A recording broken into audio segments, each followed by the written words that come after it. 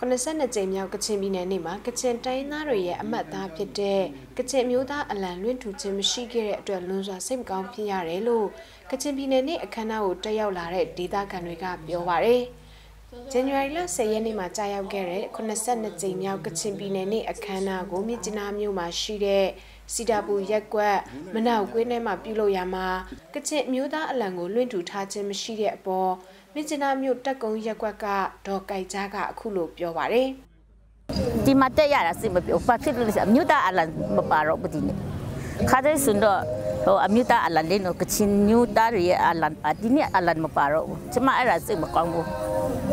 နည်းနည်းမှစိတ်ကောင်းရောက်ချင်းကျမအဲ့ဒါကိုကြည့်တာ။အိုးကျမတို့ကချင်ပြည်မှာကချင်အမျိုးသားရဲ့အလံနိုင်ငံတော်အလံတော့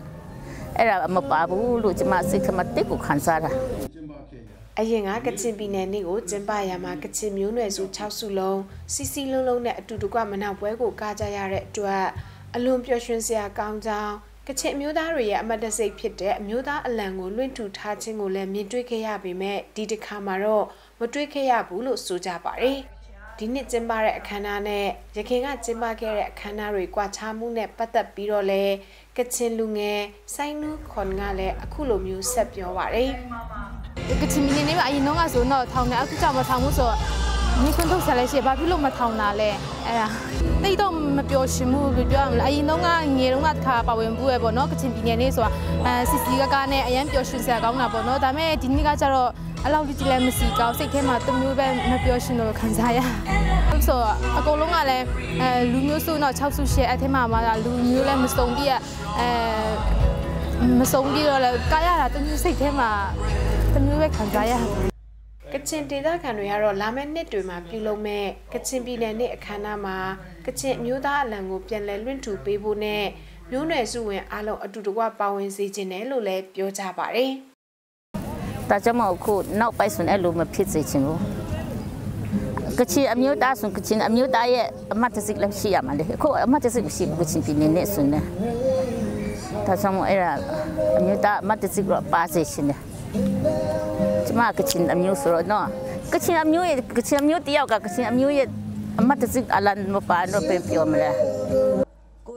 အခမ်းအနားကျင်းပရမှာအခုလိုမျိုးအမျိုးသားအလံကိုလွှင့်ထူထားခြင်းမရှိပေမဲ့မြစ်ကြီးနားမြို့ကနေအိမ်တချို့မှာတော့ကချင်ပြည်နယ်နေ့ကိုဂုဏ်ပြုသောအားဖြင့်ကချင်အမျိုးသားအလံတွေကိုလွှင့်ထူထားတယ်လို့မြစ်ကြီးနားမြို့ခံတချို့ကပြောပါတယ်အခုနှစ်မှာကျင်းပတဲ့ကချင်ပြည်နယ်နေ့အခမ်းအနားခေါင်းစဉ်နဲ့ပတ်သက်ပြီးဂျင်းဖော်မွန်းတော်ထွဲနဲ့ကချင်မုန်းတော်ထွဲအခေါ်အဝေါ်ကိစ္စမျိုးနွယ်စု6စုကြားအငင်းပွားခဲ့ကြပါတယ်အစိုးရရဲ့ခွင့်ပြုချက်အရမြန်မာဘာသာနဲ့ကချင်ပြည်နယ်နေ့အခမ်းအနားဂျင်းဖော်ဘာသာနဲ့ဂျင်းဖော်မွန်းတော်ထွဲဆိုတဲ့စာသားဖြင့်သာအမီနာမကိုပြောင်းလဲသုံးစွဲခဲ့ရမှာကချင်မျိုးနွယ်စုအားလုံးကိုကိုစားမပြုကြောင်းအချို့သောမျိုးနွယ်စုဝင်တွေကလည်းထောက်ပြခဲ့ကြပြီးတော့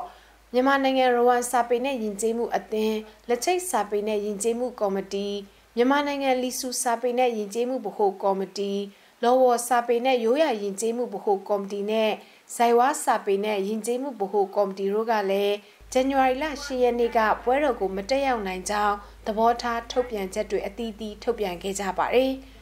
အငင်းပွားမှုကြားကပြုလုပ်ခဲ့တဲ့ဒီ82ကြိမ်မြောက်ကချင်ပြည်နယ်နေ့အခမ်းအနားကိုနိုင်ငံတော်၏အတိုင်ပင်ခံပုဂ္ဂိုလ်ဒေါအောင်ဆန်းစုကြည်တက်ရောက်လာပြီးမိန့်ခွန်းပြောကြားခဲ့က